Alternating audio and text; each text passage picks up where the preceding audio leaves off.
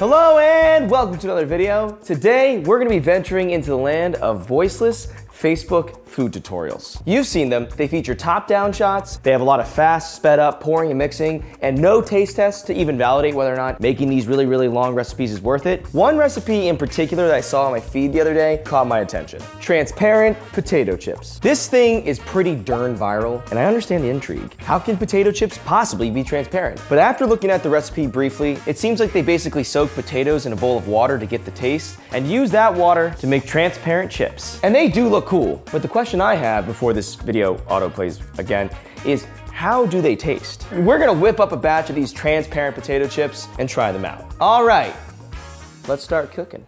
Okay, to start off, we're gonna get to what is called like a potato stock, which is basically like that potato bath. So we're gonna make our potato bathhouse first by taking the potatoes, cleaning these off, and then slicing a 2-inch cut into each potato. The idea is that I have a little bit of a hole in these guys, so then when we bake them, the potato juices can come out. We're making like potato tea bags in some ways. So now we're gonna take these potatoes and put them into this mixing bowl, and then we're basically going to lather them in oil. You don't have to massage them, but I did. All right, so now I'm going to lay them out onto this baking sheet, and then salt them. I feel like they're gonna end up being like salt delivery devices. Oh my God.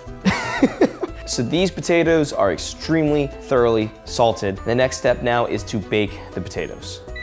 So once you've got the potatoes baked and the bath water heated, you start dunking them in to let them marinate. Is marinate the word, would you say? Bask, like sunbathe, but in hot water. Regardless, we're gonna let them sit in there for 2 hours, and then we'll have our potato stock.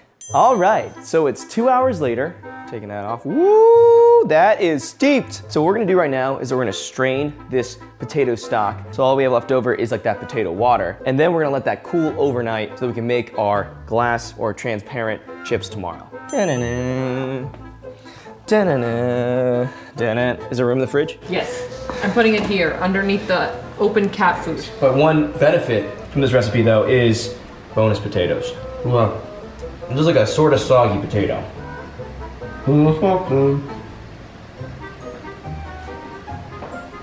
So it is the next morning. Our potato stock is chilled. We're gonna take that out, mix it with some cornstarch, and that's gonna make our potato gel. It does smell like taters, man. I don't think you're ready for potato jelly. I don't think you're ready for potato jelly. Yeah, that looks like drool. That does not look like something you like to eat. We're gonna pour the gel into a squirt bottle to start prepping our chips. This is how we're gonna form our chips. We're just gonna shoot them out. That looks like a teardrop, man. That looks like it could become a translucent chip, I gotta be honest. And basically, you just keep squirting until you're out of juice. Turns out we had a lot of juice, so we ended up making a lot of chips. I am curious though, I got like a little droplet over here. I wanna see what it tastes like. Doesn't taste like a lot. It's kind of like the aftertaste of potato. After filling up this first baking sheet, we still had a lot left. And so for our second batch, we decided to try some fun shapes. Yeah, the smiley face chips. This guy's a little goofy looking. How do I make a Pringle? So after our second batch, we still had some gel left. So I decided to use the rest to make a giant chip. I gotta get the parchment paper to weigh down just a little bit. The key is here is to make sure that we use all of it, but also that we don't run out of it short of a full chip. It's like chip Pangea, you know? It's like the predecessor of all chips. One chip to rule them all, and in the darkness, crunch them. I think we have enough, oh my goodness.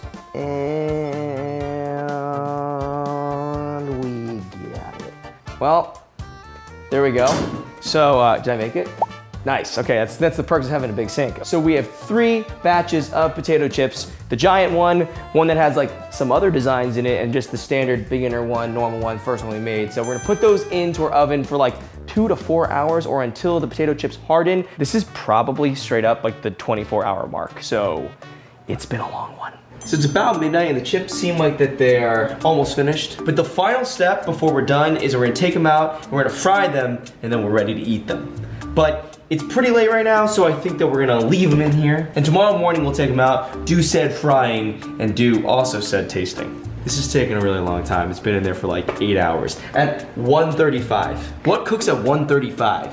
So it's gonna be like a 48-hour recipe. Dude, 1 second in the Facebook video. It just goes in, comes right out. A lot of effort. If these things don't taste good, then do not make them. It looks like a snail just trailed over your paper and left that behind. It's disgusting. Okay, so it's the next morning, so we're gonna take our potato chips out of the oven and take a look at them. It doesn't look pretty, but it looks like those could be chips, especially with some additional frying. So it looks like the giant potato chip has not fully hardened in the middle, so we're gonna put it back into the oven now for a little bit longer. Let's see if we can't get it to fully harden. As for the other ones, let's take them off the baking sheet and get ready to fry them. Look at that. It's almost like Goldmember when he's like eating like the things from his head. They do look a little bit like Ruffles. I think because the parchment paper was a little bit crinkly, they have like some natural waves to them. That's the clear potato chip dude. That's his name. You have Gingerbread Man and clear potato chip dude. Right there. You got the Cyclops chip here, and then not Cyclops chip. Okay.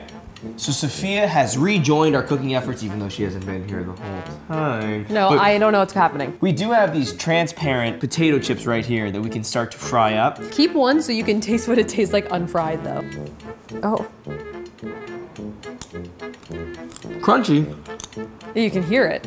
It tastes like sweat. Oh! Here is the moment of truth. Are you ready? Put that in there. Ooh! Wow! Oh wow, I was not expecting that. Lost a little bit of its transparency right there. It looks like a clamshell. All right, since that one turned puffy, I want to see if I should leave it in for longer. Maybe it needs to fry through the white. These look like real potato chips. Yeah, they're not transparent, but they smell tasty. So we're gonna jump into tasting them in just a second. We have one more to fry up, which is this person one, who's gonna do a high dive in. He hit the side of the pot, but he did stick the landing, and it's coming out to look like a pretty good potato chip, I gotta say. That's him upside down. Actually, it's a little bit like a bunny rabbit. So I'm not sure we fried these right, but before we try another frying technique, let's taste them. Cheers. All right. That tastes like a s'more. It's good. There is a marshmallow vibe to it. Yeah, I think it also kind of tastes like the very outer rim of a fried egg. Oh. Or like if you like leave any eggs behind Yes. on the pan For just a and day. it gets like kind of burned. I'm gonna try turning down the burner just a little bit because maybe the pot's too hot. All right, let's do this. This is a less hot frying pot. All right, it's not just sizzling up immediately. Let's see. We're gonna take it out. Oh my God, that might have worked. They look good. It's interesting that the like lower temperature worked better. I feel like the theme of this video is like cook it in a lukewarm environment. All right, you ready? Taste test off. All right, cheers. Yeah. Cheers. Clink. Clink. It's a little chewy. It's not super crunchy or crispy. It kind of reminds me of a Listerine strip. You know, when you first put them in, they start to melt, and if you start to chew them, they change their mind. Yeah, I really enjoyed the like really fried ones. It tasted good, it had a good texture. This one is still salty, like it doesn't taste bad, but the texture is not very enjoyable. Before we call it quits though, we do have our giant chip, which we now know how to fry. So we are going to check in on our giant chip in like a couple of hours. But I think we've gotten to the point where we can say we've made clear potato chips. Those were definitely clear. They were definitely made out of potatoes and they were in the shape of chips. So yeah, it's a clear potato chip. Fast forwarded, and I think our clear potato chip is just about hardened in the oven. We get one shot at this. Oh, it's so fragile. It wants to break. We're losing little pieces here and there, but that's what we need to do. They're just a chip off the old block. So what, this giant chip is like the mother chip? It's the mother chip. Oh, okay. That is our giant clear plastic potato chip. Are we seriously eating with all that paper on there? No, we're gonna fry it though. We're basically hoping right now that the fryer will take the paper off. That's our best shot right now. We're gonna Go for it. Wow, look at that paper. well, let's try to take it out maybe. Ooh. That is a giant potato chip. That's so questionable. Okay, let's see if we can't get the rest of the paper off now that it's all oiled up. So this is about as far as we could go. There's definitely some leftover paper on it that's just like fused together. It's like never coming off. Yeah, it's kind of like a shower curtain. So we're gonna salt this chip up. And with that, I'm gonna take a bite. Yeah, we'll Lady in the Trampet. That is better than the other ones that looked like this. I think because it's thinner, it's got more of a crunch. Are you gonna eat the paper? I want to try it. This is disgusting. Oh, you can't bite through the paper, huh? Tastes about the same. So before we call it quits, I say we're gonna heat up the oil so we actually get it to that really hot temperature and make it that super fried version that tastes a lot better. Let's see how that tastes real quick. Take it out, take it out! That is not clear anymore. What is that? That looks amazing. That looks like a giant starfish. Okay, I'm gonna feed it right to you, Soph. Ready? We're going in.